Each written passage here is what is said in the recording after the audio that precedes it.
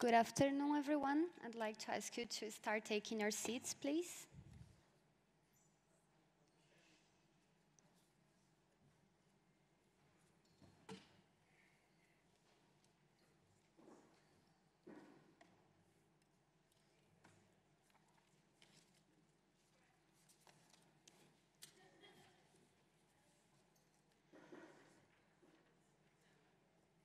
Okay, we are starting to reach the end of these dialogues with a session about enabling youth to overcome environmental challenges.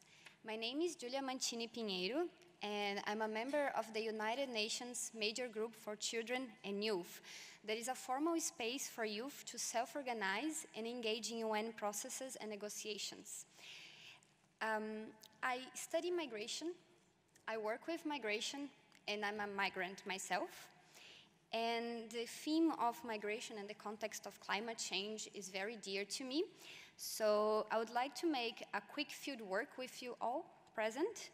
I will ask you questions, and I'd like to ask you to raise your hands, please. So who here comes from a country with a large youth population? Please raise your hands, so I have an idea. Okay, not that many. Who here comes from a country that suffers with the impacts of climate change? Please raise your hands. Thank you. And then the last one, that is the hardest, as all the students know. Who here comes from a country where the global climate change strikers did not take place? Okay, one. Nice to see. Two, okay. So, as we can see, the consequences of climate change impacts everyone, but it does not impact on the same way. To be a trigger of migration or displacement, there are many variables as the environmental challenges of the region, the vulnerability, the resilience and adaptation mechanism of the affected population. These elements vary according with the region, the type of livelihood and housing, the population distribution, the cultural, economic, political, and institutional situation. However, some patterns are starting to be identified. Studies show that youth living in rural areas, especially girls, are one of the most vulnerable populations and the first one to leave their homes trying to find alternative livelihoods and to adapt to the impacts of climate change. But youth, it's not only vulnerable. Youth is also creative, energetic, it's innovative, and youth is taking the leadership to create strategies to face the environmental challenges. And our great panelists are here today to discuss some of these strategies.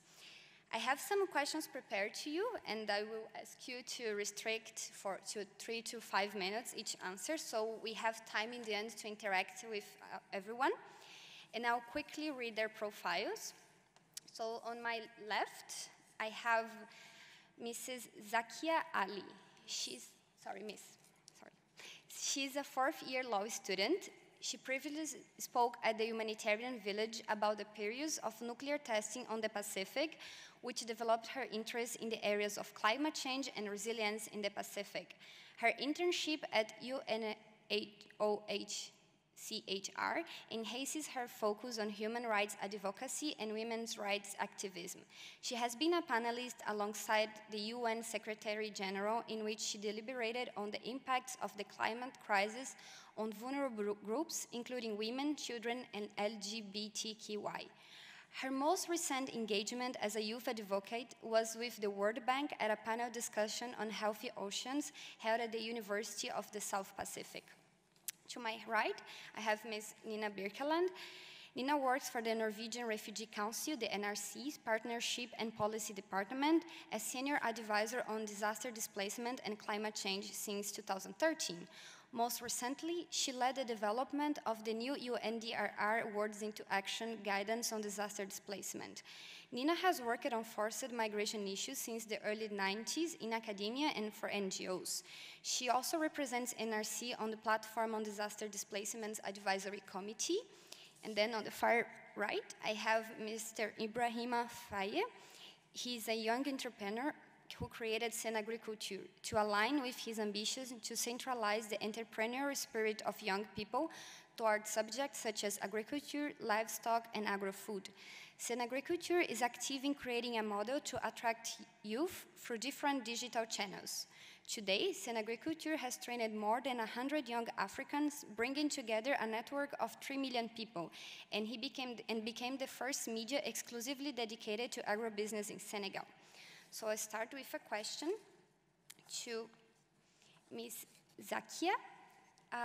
Climate change impacts, including environmental degradation and natural disasters, are too often overlooked factors that contribute to human displacement and migration. Can you explain us the ways in which these two environmental challenges have a disproportionate impact on certain regions and groups, please?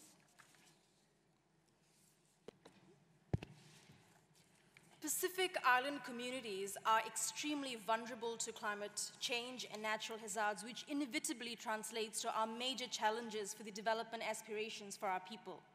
While contributing the least to this calamity, we suffer disproportionately because of our environmental, our social, and our economic vulnerability.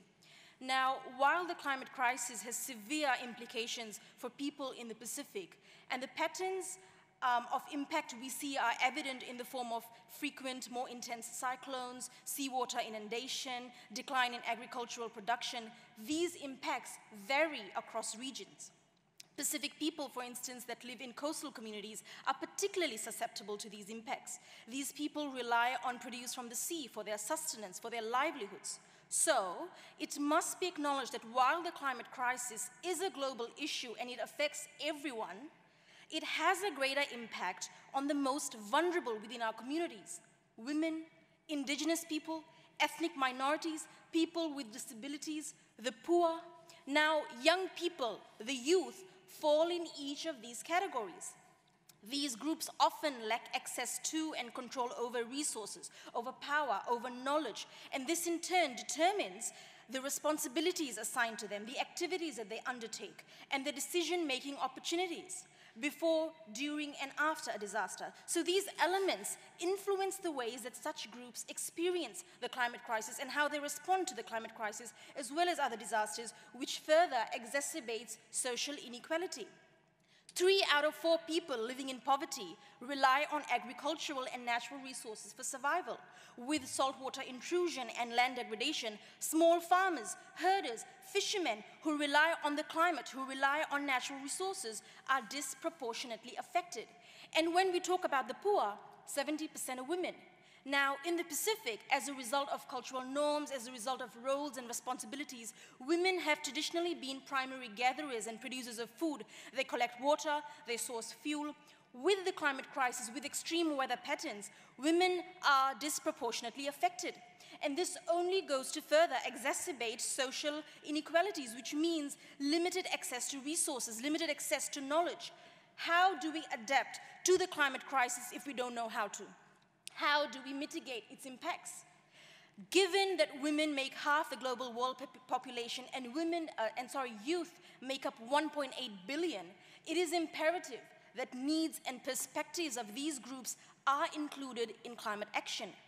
Because when solutions to disasters, when solutions to the climate change are formulated in response to the lived realities of these groups, they're more effective and their impact ripples throughout society. Because when we employ a holistic, a gender-sensitive approach, we are formulating solutions that are just, that are equitable, that are effective, and that are sustainable. Thank you. Now I have a question to Mr. Faye. Could you present how Senagriculture empowers youth to engage and invest in Senegal's agricultural industry, often perceived as a declining factor? And he will speak in French, so who needs to put the translation?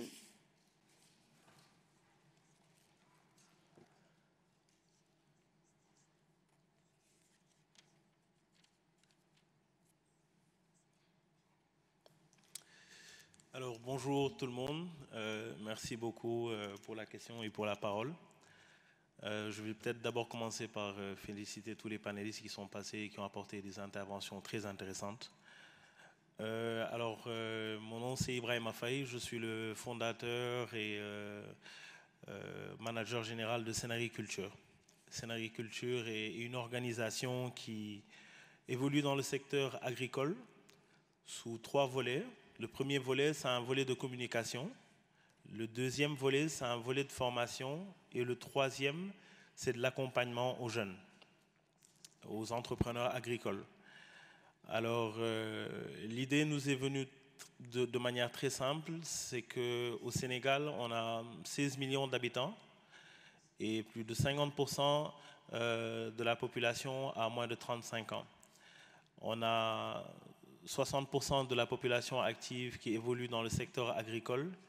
Et donc, pour nous, sachant que le socle du développement pour un pays, c'est l'agriculture avec un grand A, on s'est dit qu'aujourd'hui, pour intéresser les jeunes à l'agriculture, pour les réconcilier face à la terre, il fallait peut-être leur présenter une agriculture différente, une agriculture autre qu'une agriculture précaire, pauvre, parce que c'est un peu cette idée que les jeunes se font de l'agriculture, on va dire en Afrique.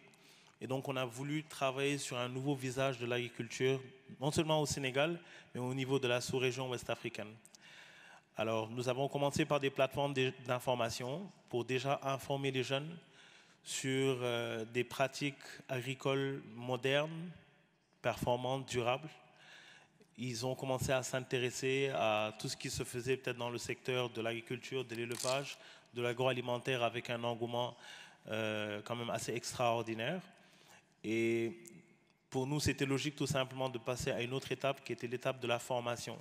Parce qu'aujourd'hui, si on veut aider ces jeunes à être résilients face au changement climatique, les aider à mieux comprendre les défis, les challenges du changement climatique et de l'impact que ceci peut avoir dans leur vie, il faut tout simplement essayer de les informer et de les former par rapport à des pratiques agricoles qui peuvent les aider dans leur vie de tous les jours. Ensuite, c'est de les accompagner. Il ne s'agit pas seulement d'outiller la personne, mais aussi d'accompagner la personne, le jeune qui aujourd'hui est dans ce secteur-là, dans son village, dans sa communauté, dans son département, et d'en faire un évangéliste au sein de sa communauté, pour les aider justement à pouvoir appliquer ce qu'ils apprennent au niveau de notre organisation et de le dupliquer dans leur communauté. Voilà. Merci. Thank you. Okay, I got another question to Mrs. Ali. What role do youth play in ensuring their countries of destination and origin are being proactive in response to the existing and anticipated effects of climate change? Could you present concrete strategies for adaptation and resilience, please? Now, the Asia and Pacific region has over 1 billion young people aged between 10 to 24, constituting more than half of the global youth population. Given this, young people have a very valid need to participate in disaster risk reduction through policy making, through advocacy, through protests even, because this is a highly effective way to help our vulnerable communities reduce their disaster risks. However, the reality is that as a marginalized group, young people in the Pacific and the rest of the world face extraordinary hurdles to get their voices heard and valued. Esteemed guests, resilient development has to fully embrace the role, the vision, and the innovation of youth because we have the biggest stake in a resilient future in the Pacific and in the rest of the world. So efforts have to be made to include more youth-centered approaches at combating climate change, putting youth at the center of the advocacy process, engaging young people, empowering young people in the policy-making realm to enhance better understanding, better planning, better coordination at local, regional, and international levels. Pacific communities have displayed greater innovation and resilience to disaster impacts, and this resilience is evident in youth involvement, demonstrating greater ability of Pacific Islanders to bounce back following disasters. Now, Tropical Cyclone Winston was the most intense to be recorded in the Southern Hemisphere, and while the Asian Development Bank reported that close to 350,000 Fijians alone were affected, let me tell you about a village in my country, Fiji. The village, Nokonoko Village, encompasses coastal communities and goes up to the highlands. Its population is relatively small, some 300 people, widely spread out. And what set this village apart was that After the disaster, the village was able to report 0 casualties. Debris from the cyclone was cleared almost immediately, and it was able to bounce back within days. And an integral reason why this village was called a shining example for the Red Cross in the Pacific is due to the resilience displayed by its young people, who were deployed by their chief, who's the head of the village, as first responders from one part of the province to another, carrying out relief work, letting themselves run the response and being at the forefront of disaster management. And this only goes to display greater youth innovation and how young people are providing reasonable solutions, because we are desperate. We are desperate to defend our future rights to a clean and a healthy planet, and that is our youth vision of development for the Pacific, one that is sustainable and one that is resilient. Thank you. Another question to Mr. Faye. How will agricultural innovation contribute to the resilience of regions significantly impacted by climate change, and what role do youth play in that endeavor, please?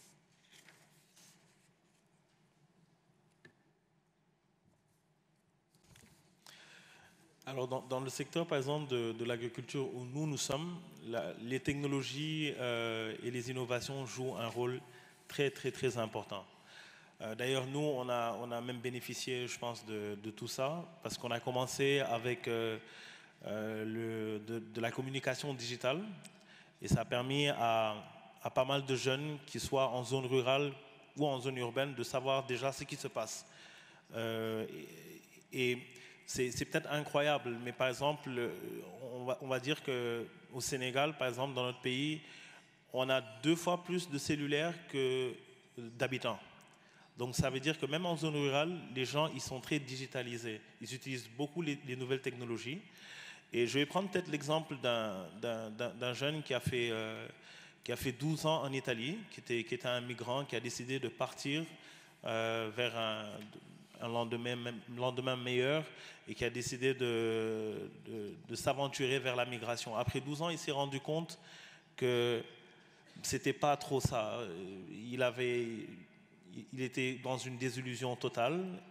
Et un jour, il me raconte qu'il a regardé sur YouTube une vidéo qui a montré un des membres de sa famille qui avait réussi à développer une exploitation agricole, et qui avait même reçu en fait les médias dans son champ, et que même il se faisait des partenaires pour l'exportation. Alors que lui, il détenait des terres, c'est des terres familiales qu'il a laissées derrière lui, et donc il s'est rendu compte qu'il y avait quelque chose qui ne fonctionnait pas, c'est qu'il avait laissé un potentiel incroyable derrière lui pour une migration qui était quasiment un échec.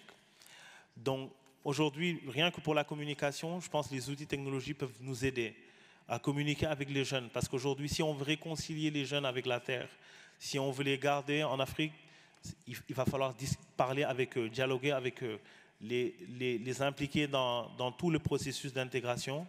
Et pour ça, les technologies sont un outil extraordinaire. Il y a aussi un autre aspect, c'est qu'aujourd'hui, on voit des applications qui sont créées en Afrique pour aider les jeunes agriculteurs.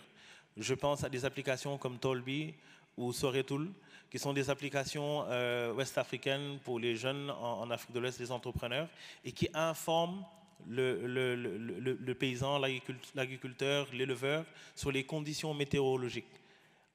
Et en général, c'est des applications qui sont faites sur plusieurs langues et dialectes. Et ces outils technologiques aujourd'hui permettent aux jeunes entrepreneurs agricoles, aux agriculteurs, aux éleveurs, aux personnes qui sont dans ces secteurs-là, de pouvoir savoir un peu ce qui va se passer à l'avance, ou comment ils pourraient maîtriser l'impact du changement climatique par rapport à leurs activités. Cette année, par exemple, au Sénégal, on a eu, on va dire, une grosse déception par rapport, par exemple, au climat, parce que la pluie arrivait très très tardivement, et malheureusement dans ces pays-là on pratique toujours une agriculture basée sur la pluie, et donc normalement quelque chose qui devait une pluie qui devait venir vers le mois de mai-juin se retrouve on la retrouve au mois d'août, et donc il y en a plusieurs qui n'ont pas semé, il y en a plusieurs qui ont décidé tout simplement de migrer de la zone rurale vers la zone urbaine parce qu'ils savaient qu'ils n'allaient pas avoir un hivernage florissant. Donc aujourd'hui, l'outil technologique est un outil puissant pour joindre l'offre rurale à la demande urbaine par rapport à leur production. Ça leur permettrait de commercialiser, ça leur permet de savoir l'impact que le changement climatique peut avoir par rapport à leurs activités et surtout communiquer avec ces jeunes via des outils comme WhatsApp qui sont utilisés dans les fins fonds des villages, dans les départements très éloignés et qui aident énormément ces jeunes-là à savoir ce qui se passe pour leur développement de leur exploitation et de leurs activités. Merci. Thank you. Now, last question to Ms. Ali. Sorry. What are your recommendations for governments and the international community to address this issue while partnering with youth?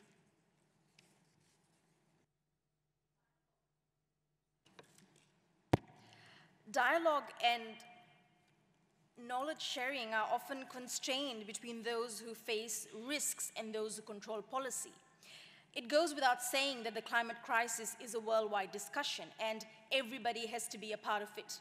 But youth, young people have to be at the center of these discussions because, as the saying goes, we do not inherit the earth from our ancestors, we borrow it from our children.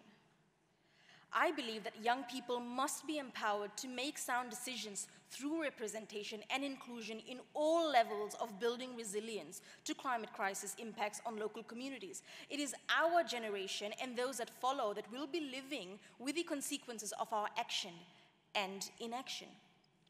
Driven by the fact that younger generations have everything to lose, we demand a more equitable and a more just world. Today, our very existence in the Pacific is threatened. So, imagine our shocks when some world leaders refuse to acknowledge our lived realities, when our plight is reduced to conspiracy theories by climate deniers. And that is why, earlier this year, thousands of young activists unleashed disorder in London for 10 days, where they barricaded roads and bridges using non-violent tactics. And they did this to disrupt lives. They did this to stir up attention, to irritate grown-ups. And they were successful, because from the mayor to the parliamentarians to even celebrities call them a nuisance. So you see, young people do truly care. They're willing to pay the price. They're willing to get arrested. They're willing to miss school on Fridays, because they demand government action on climate change. And you know, these kids are asking all the tough questions. Why study for a future that may not be there? Why spend all this effort becoming educated when governments don't listen to the educated, when governments don't listen to scientists?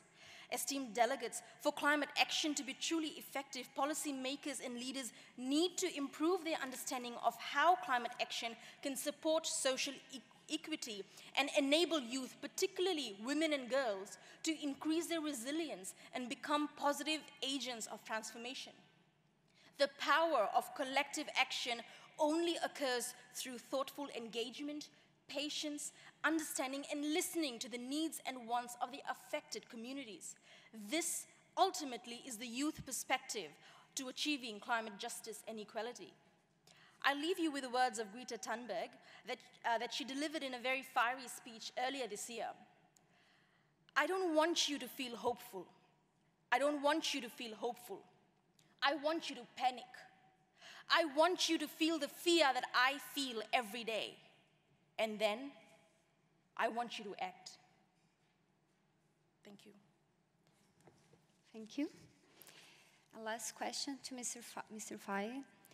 How would you suggest other communities and industries cater to local youth, including young migrants?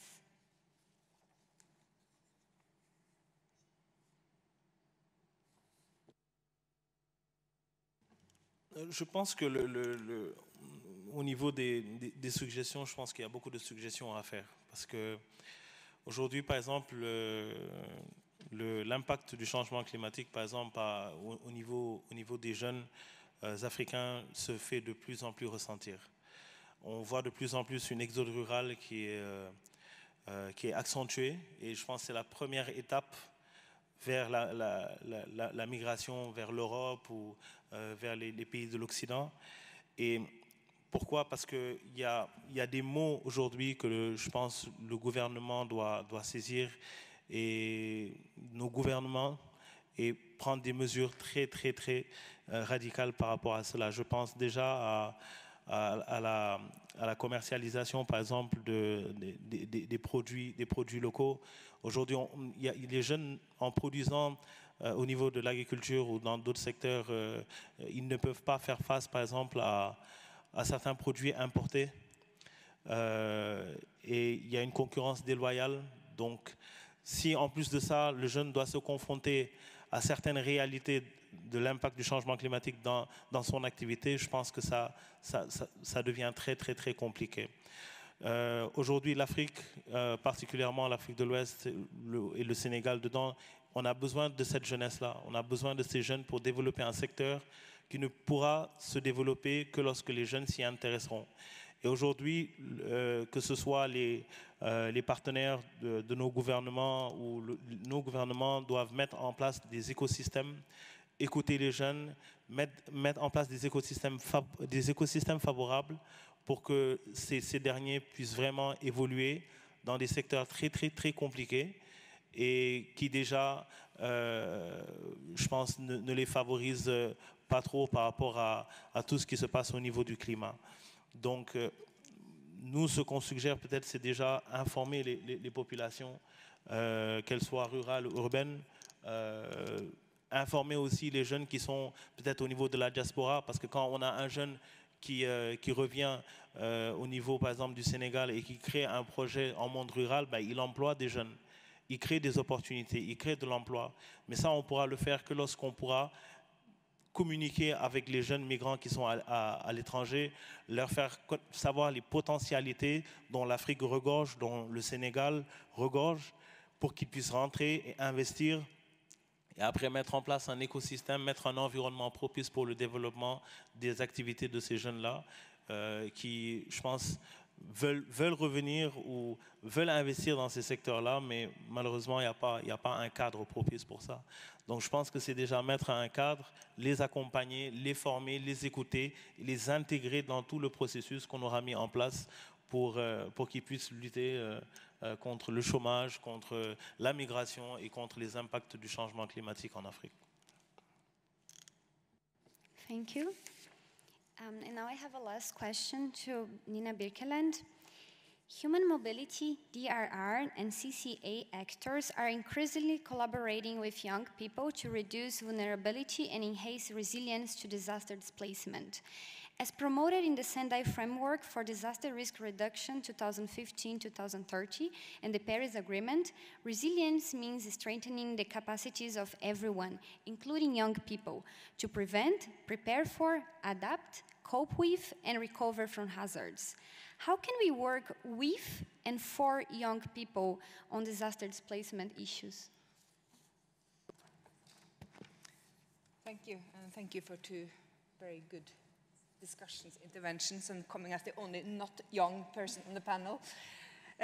What I very much wanted to do in this short intervention is to focus around issues on disaster displacement. I guess most in the room know what that is, but simplified is people who have to flee because it's natural hazards and effects of climate change that force them away. We don't have exact numbers on this, but what has been documented is that every year the number of people fleeing from natural hazards effects of climate change is 2, 3, 4 times as many as people fleeing from conflict. So it's a big issue, and it hits most countries in the world. I also think it's important to underline that when we then start to look where does it hit the worst, we have the countries and regions on this panel very high up there. Small island states, year after year, are the ones that have the biggest proportion of population affected. If we look to continents, Africa, and I also think if we look on data, if you look to Africa, globally, I think the world youth population, because it's not one definition of youth, but the most used one between 14 and 25, it's about 16% today. And demographics shows it will slowly go down to 14. But if you look at the climate change hotspots, it's not 14, 15, 16%. It's 30, 40% and more. We heard about Asia, 1 billion youth, and we also know that Asia is the region most at risk and also affected by disaster displacement. So when we, as the Norwegian Refugee Council, work in support of the platform on disaster displacement on this, we need to also include a perspective on youth. And I think what we're still learning is very much, it's not just about the kind of classical way you need to consult, but how do you really work with and for, and not just have kind of a symbolic consultation. One thing I wanted to bring to this discussion is that acknowledging that many of us with power and control of resources in this industry are not youth any longer. I think the biggest challenge is actually to give away some of this power. And are we willing to do that? I think that is quite good at participation, we're good about solidarity, but when it comes to actually the hard power, I think it still sits a bit too much with us with the gray hair or in the older part.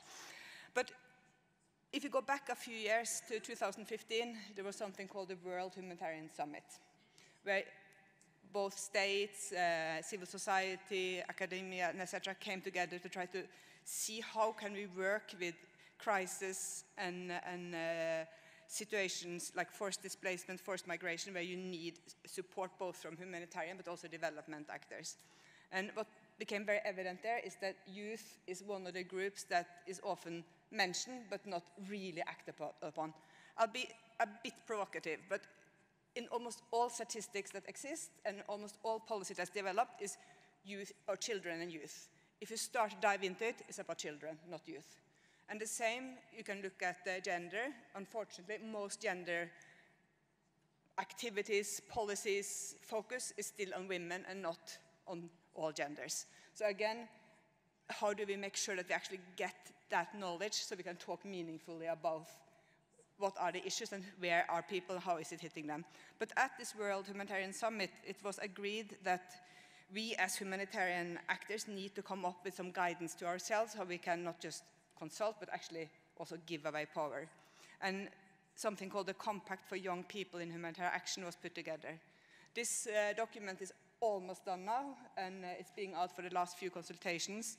And the 5 principles that are put forward there that we need to do, whether we are states, there are donors, there are other partners, NGOs, etc., is first of all to see youth as a positive asset. It's about meaningful participation. We heard about examples already. Giving away power, and part of this, I think, if you look to political systems, any time there's a young person being elected to parliament or a more powerful position, is a big thing. This is the youngest person, and that person is usually not that young. So how do we actually give away real power to not just the 25 up, but also the 25 and the younger? Solidarity, and the last is on commitment. And I think this is not just about youth, this is about diversity in general. How are we able, in all our work, make sure that when we talk about diversity, it's not just about needs and vulnerability, it's as much about the capacities and the resources, and how do we put this into action. When we have done work on disaster displacement, one of the strategies we have used is to try to work with a lot of ongoing processes. So it's not just kind of come up with something new. And one alliance that we've seen across so many of these policy processes, whether it's the Global Compact on Migration, it's the climate change, it's the Sendai follow-up, etc., is a group that our facilitator is part of the UN Major Group on Children and Youth. And I think that's one of the few groups that globally where you actually have good youth representation. But a challenge is, of course, these people do this voluntarily without any pay. So how can they then, when it comes to the power, compete with someone like me who has a paid job and been in that for many years, when it comes to how do we get access, who do we talk to, how do we get funding, etc. So bringing this back to the climate change, I think there's no one today who won't say that youth is not just having a voice, but really pushing us.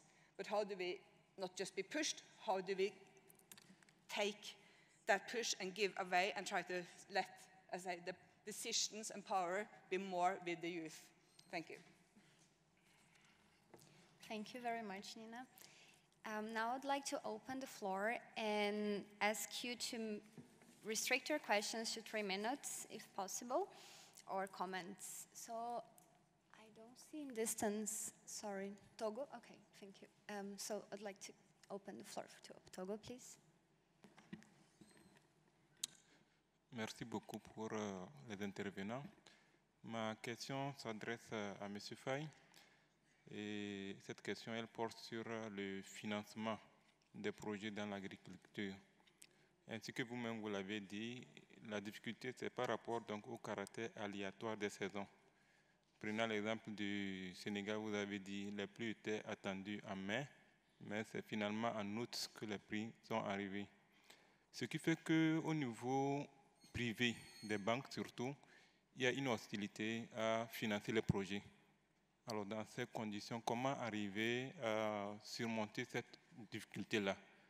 Lorsque, si vous pouvez partager avec nous votre exemple, on sait que pour les migrants qui ont des sous, qui se sont fait une fortune et qui veulent revenir au pays pour investir, il n'y a pas trop de difficultés. Mais pour des jeunes qui sont sortis fraîchement des écoles et qui veulent se lancer dans ce domaine et qui sont confrontés à des difficultés, comment arriver donc à surmonter ces difficultés dont je viens de soulever? Merci. Merci pour la question, elle est très pertinente. C'est vrai par exemple, nous au Sénégal, on rencontre énormément de difficultés pour le financement. En général, ce n'est pas trop le cas pour les migrants qui rentrent et qui reviennent peut-être avec des économies. Et aussi, il y en a qui bénéficient peut-être de certains programmes gouvernementaux ou bien de fonds étrangers d'investissement. Mais récemment, en fait, ce qui est intéressant, c'est qu'au niveau du Sénégal, justement, on parlait d'innovation. C'est qu'il y a des innovations même qui ont été apportées au niveau du secteur du financement avec des concepts, dont un au Sénégal, par exemple, que je peux citer, qui s'appelle le Baïsédo. En Wolof, qui est la langue nationale, pour traduire ça en français, ce serait cultiver et se partager le bénéfice. C'est-à-dire qu'aujourd'hui, il y a un financement participatif qui est en train de se faire de plus en plus. On voit des gens qui sont à l'étranger qui ne peuvent pas rentrer immédiatement.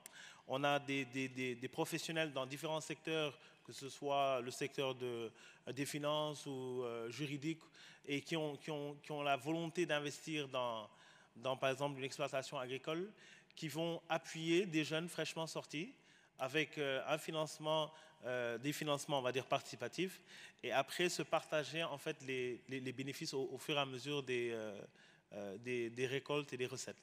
Alors ça, c'est des méthodes récemment utilisées au Sénégal, et on est en train de faire la promotion de plus en plus de ce genre de concept qui ne marche pas trop des fois, on va dire, parce que c'est difficile de maîtriser pour un jeune qui vient de sortir aussi bien la pratique agricole que le climat et être résilient dès sa sortie de la formation. Mais on va dire qu'il y en a pour qui ça marche très très bien. Il y en a qui apportent des projets, par exemple, agroalimentaires par rapport aux richesses et aux opportunités qui sont dans leur secteur et qui se font financer par des personnes volontaires qui fonctionnent comme des actionnaires, on va dire, de leur projet en tant que tel. Voilà. J'espère que j'ai répondu à la question. Thank you. Now I'd like to give the floor to Costa Rica, please. Gracias. Voy a hablar en español. Hemos tenido la oportunidad, y es una práctica que quisiera compartir, de tener un intercambio con Perú.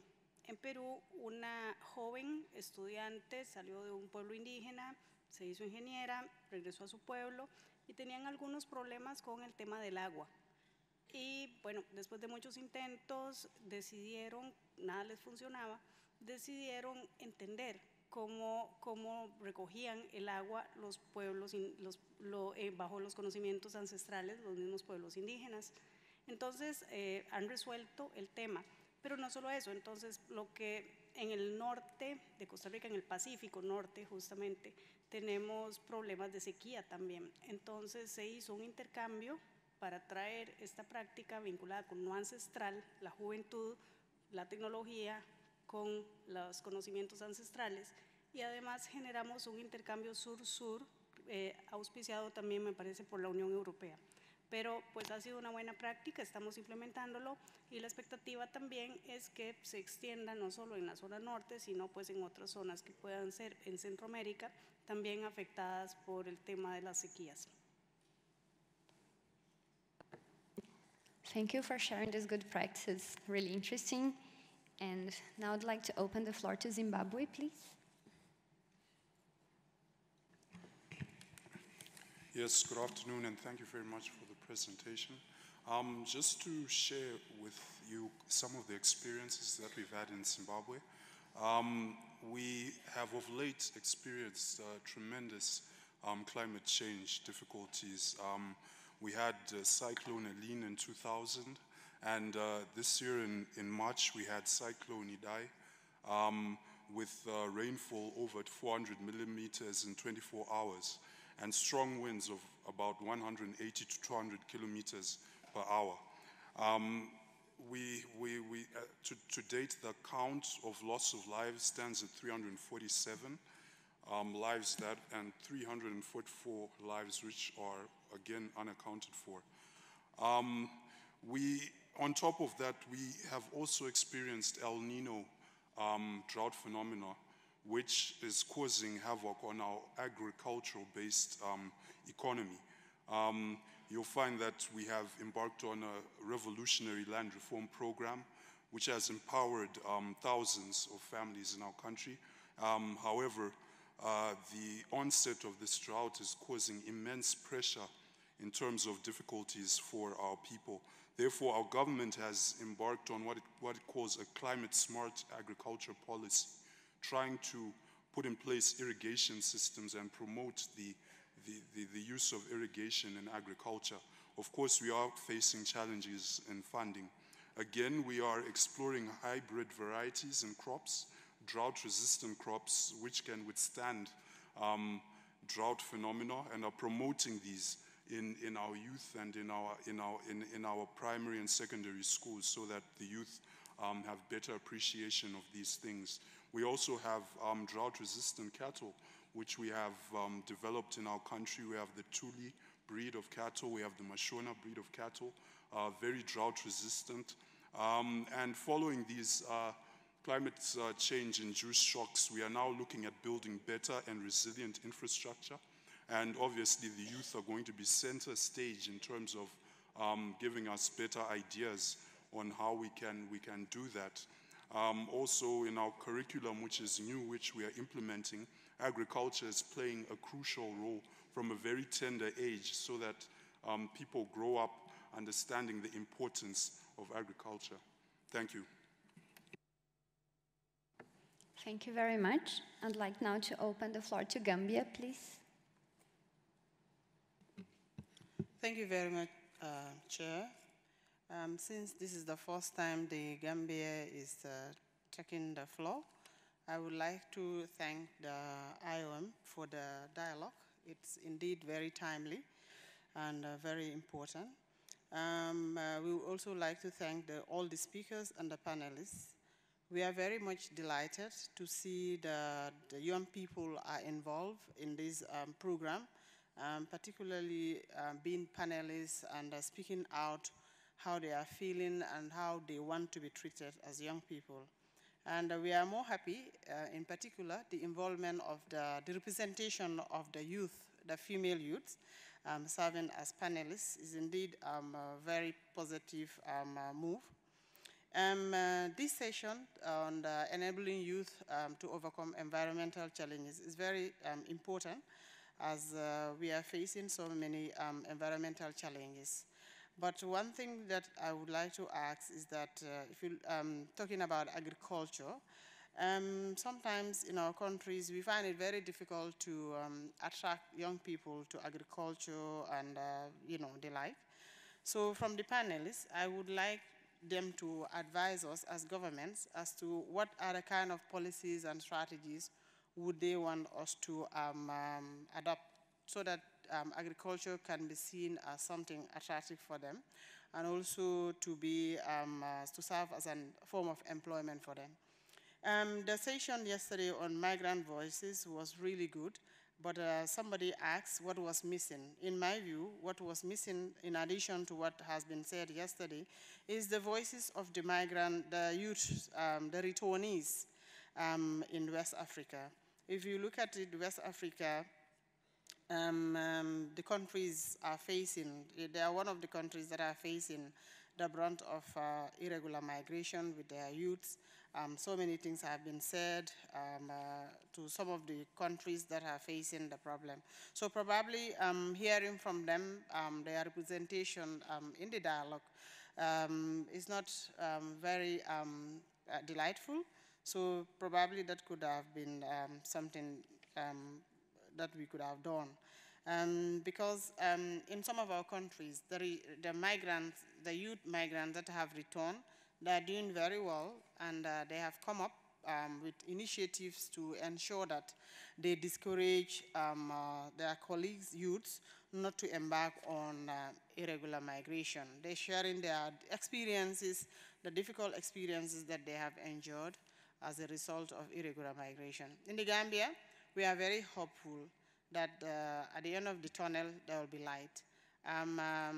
As a country, Gambia is one of the countries in West Africa that also is in the statistics of countries that are facing the difficulties or the challenges of irregular migration. But we are hopeful in a sense that the government has adopted policies and strategies with partners.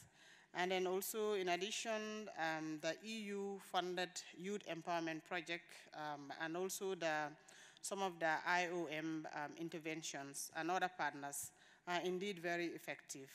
However, as government, we need to, and partners, there is a need for us to work more in integrating the returnees through sustainable and self-employment programs. For example, agriculture, sports, some of them are into sports. Yesterday we had the positive things that have been said about some of the countries' youths that are in football and how much they are contributing to their countries. So I think those areas in music, and then also with a view to export their talents as young people, those are the areas that we think is important. As a youth activist during my time, I know that young people, they are very, very much in a hurry to see or to be seen as responsible citizens. So therefore, as governments or as partners, we need to be at their pace. We need to make sure we catch up with them in terms of things that they want to do. Also, we need to, as governments, to focus on the other issues like the pull factors that are happening in the urban. Because yesterday, and some of the speakers did highlighted the issues of rural-urban migration. So I think it's very important for us to also look at those things and provide at least some of the basic amenities in the rural areas, market linkages for the services or the products of the young people, and then even access to basic national documentations. You know, in some of our countries, it's difficult to make it accessible. So everybody have to travel to the urban cities and so on. It affects the young people. It is proven that the young people definitely, in their own rights, they are emerging leaders, and we have to keep them engaged, involve them, and also listen to them. And especially in our efforts to achieve Agenda 2030, and also the Africa We Want, Agenda 2063. Thank you very much.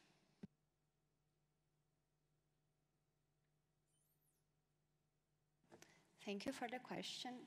Mr. Ibrahim is going to answer the question.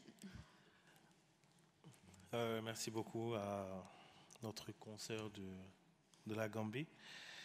Je pense que je vais déjà commencer par quelques suggestions que vous avez, je pense, demandé aux panélistes concernant l'intérêt que les jeunes pourraient avoir pour l'agriculture et comment leur montrer peut-être les opportunités dans ce secteur. Je vais prendre moi mon exemple parce que j'ai été aussi un migrant. Pendant 12 ans, j'ai été au Canada. Et pourquoi j'ai décidé de rentrer et de revenir au Sénégal pour investir dans ce secteur-là, c'est parce que j'ai vu une agriculture totalement différente de l'agriculture qu'on m'avait montrée dans mon pays. Une agriculture précaire, pauvre, avec des méthodes d'exploitation très, très archaïques. Et j'ai découvert au Canada, où je travaillais pour la deuxième plus grande ferme laitière du Québec, une agriculture assez moderne, où le jeune pouvait s'émanciper et s'épanouir pleinement, avec d'énormes potentialités et d'opportunités en termes de formation et en termes de connaissances et même d'opportunités.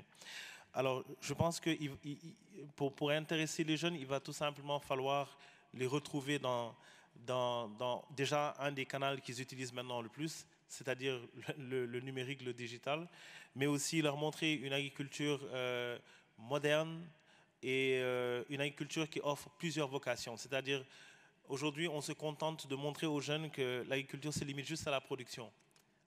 Les jeunes entrepreneurs agricoles de nos pays sont les producteurs, les conditionneurs, les transformateurs, les commerçants.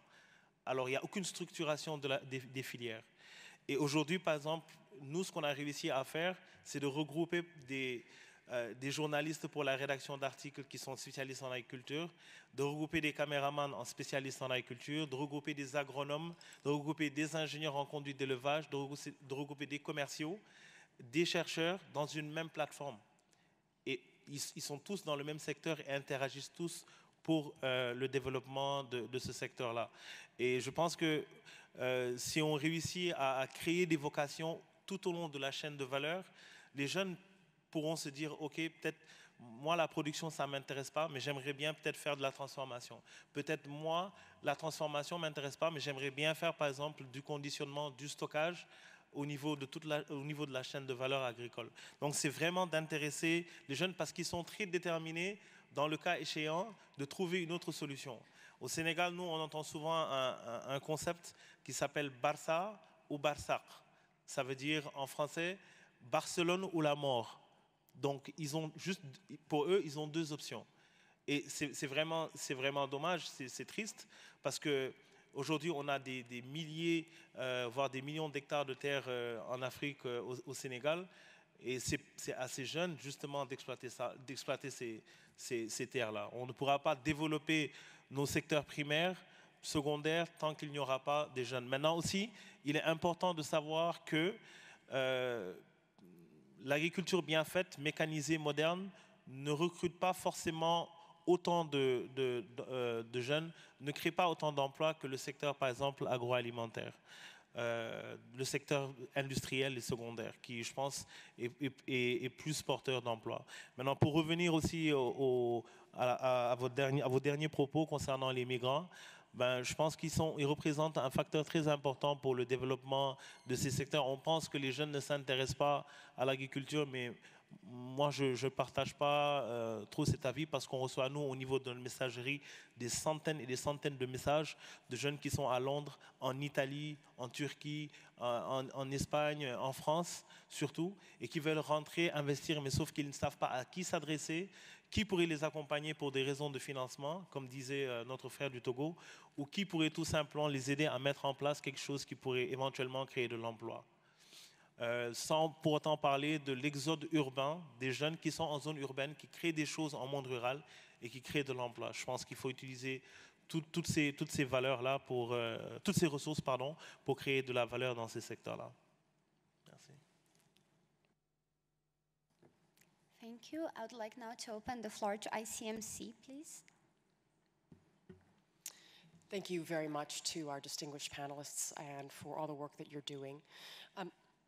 I have a question for Mr. Fayet, and you may have already mentioned this in your presentation, so please forgive any repetition.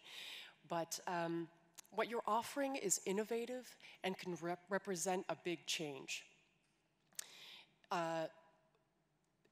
Certainly in the way things have been done. Do you encounter any resistance from the community? Are community leaders easily convinced by what you're doing? How do you get broad buy-in from the community on this? And do you include, in terms of getting that broad buy-in, do you include that in the support that you give to youth? Maybe you coach the youth in that, okay? So that's the first kind of question. The second one is you talked about your experience in Canada. Do you solicit input from the diaspora? Actually, that question could be for both, Madam Ali and Mr. Faye. Thank you very much.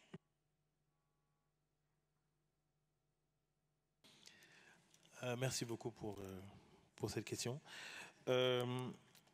Alors, je pense que nous, au niveau de notre propre projet, on a utilisé beaucoup ce qu'on appelle les leaders confrériques. Vous savez, au Sénégal, il y a une certaine réalité. C'est un pays qui est à 95% musulman et qui regorge de beaucoup de confréries. Donc nous, au début, pour vraiment impacter les différents villages, les départements, les communautés, on est allé vers les guides religieux. On est allé vers les personnes qui ont un certain pouvoir d'influence par rapport à ces jeunes-là.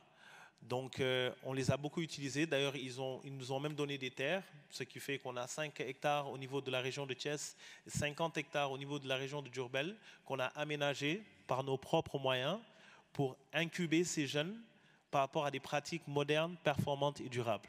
Donc on n'a eu aucun financement du gouvernement ou aucune aide des migrants ou quoi que ce soit. On a fait du financement propre et on est allé vraiment... après, bien sûr, on a eu des partenaires. On a développé ça avec des partenaires locaux, internationaux.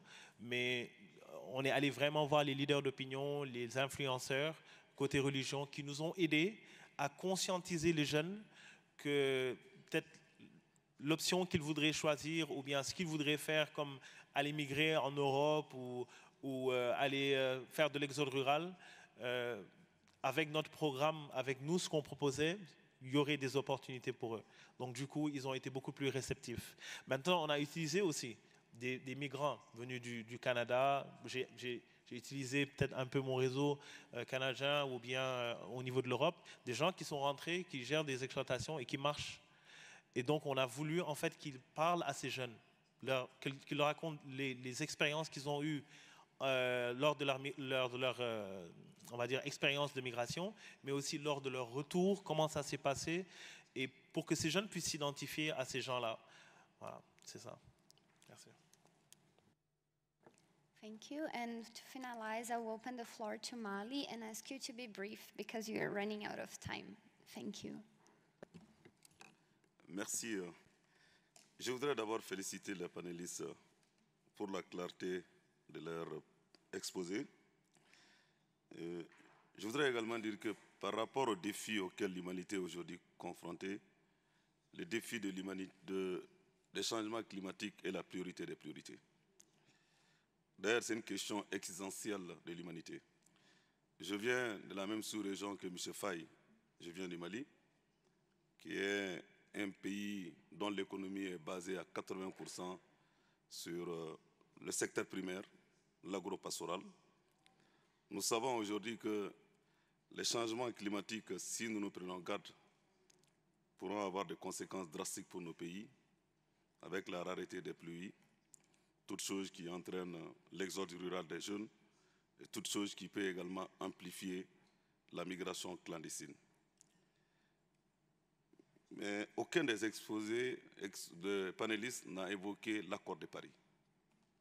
Or, l'accord de Paris, je crois a été l'occasion à tous les dirigeants du monde, des pays puissants, des pays émergents, des pays en voie de développement, pour convenir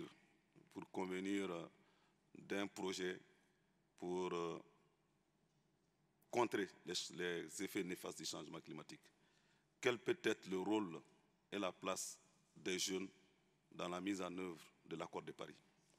En Afrique, les chefs d'État et de gouvernement ont adopté toujours dans le combat contre le changement climatique la grande muraille verte qui nous permet aujourd'hui de contrer la désertification. Comme je l'ai dit, nous sommes des pays agro-pastoraux. Nous savons que nous sommes victimes aujourd'hui de ce changement climatique.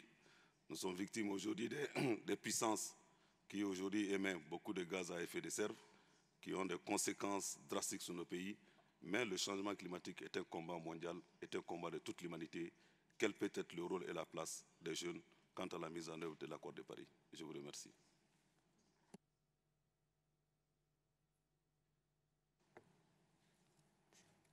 Well, I need to close the panel now, and I'm sorry. I'd like to thank you everyone for coming for this panel and thank these amazing panelists for the presentations. Thank you.